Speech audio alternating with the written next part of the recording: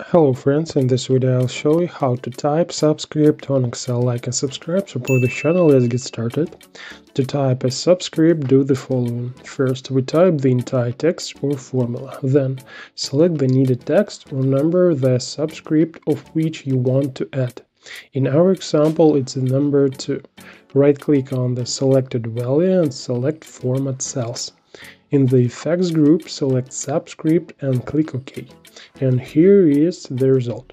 And if you don't select anything but choose the subscript, then the subscript will be typed until you press enter or move to another cell.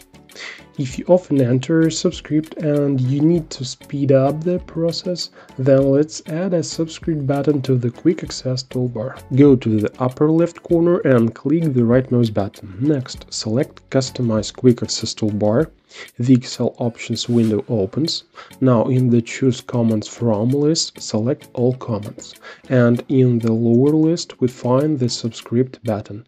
It will be somewhere at the end. Select it and click Add. And we return to Excel. And as you can see, we have a new Subscript button that we can use to change the text or enter a subscript. This is a great way to enter a subscript, but there is one drawback. This button doesn't want to work with numbers.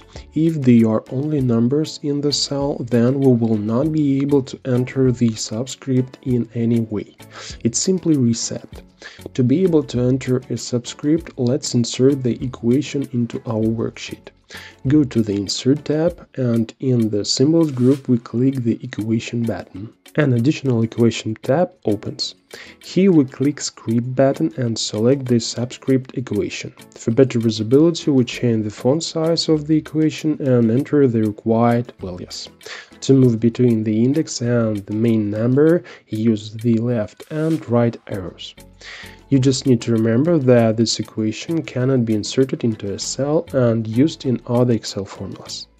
That's all. Now you know a little more. Thanks for watching.